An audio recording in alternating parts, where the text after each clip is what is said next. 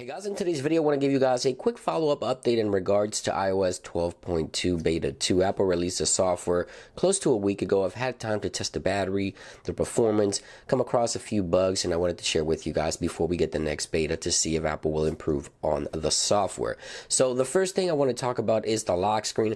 A lot of you guys have been talking about this. The battery percentage is stuck there. You don't get the date. That's definitely a bug. It's been reported, and Apple will be fixing that. So normally when you plug your iPhone to charge, on the lock screen you will see the actual percentage and then it flips back to the date. You see there, it's stuck on the percentage, and Apple will be fixing that. It's definitely a bug that's been submitted. I've also noticed some additional bugs.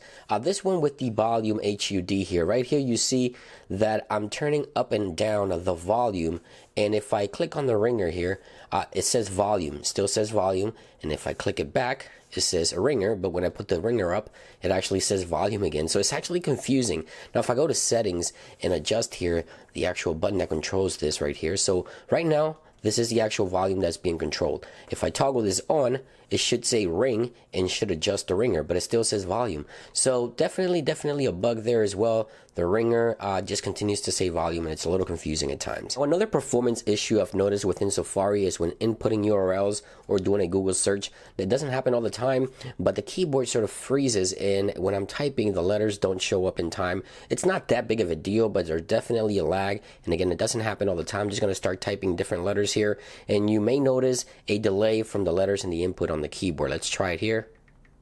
You see that delay?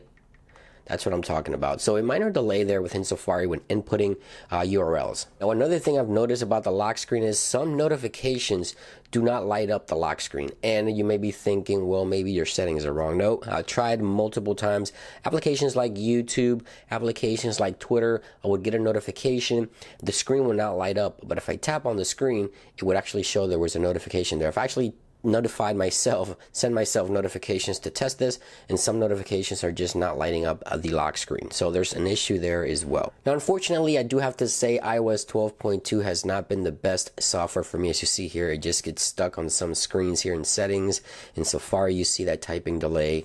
We see the bugs within the lock screen, notification bugs, and not only that, but unfortunately, the battery has been impacted as well with Beta 2.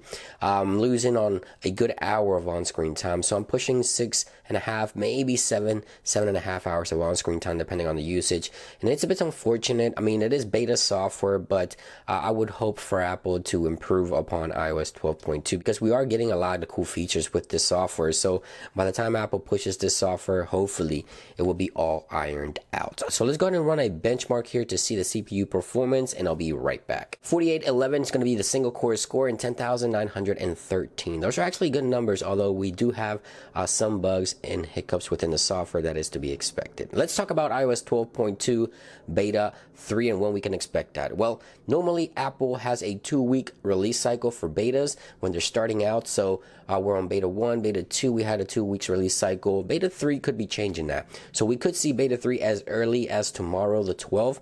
If we don't see it, Apple may push another 2-week cycle release, and then we'll see it on the 19th or so. And then from there, we'll go back to a 1-week release cycle, and then this software will be pushing out to the public. I want to say the first week of March or the second week of March at the latest, maybe even the last week of February. Who knows how many betas we'll see for this software, but I'm thinking maybe 4, maybe even 5 for 12.2. And that about brings it into this video. Thank you guys for watching my follow-up on iOS 12.2 Beta 2, and I'll see you guys on the next one. Peace.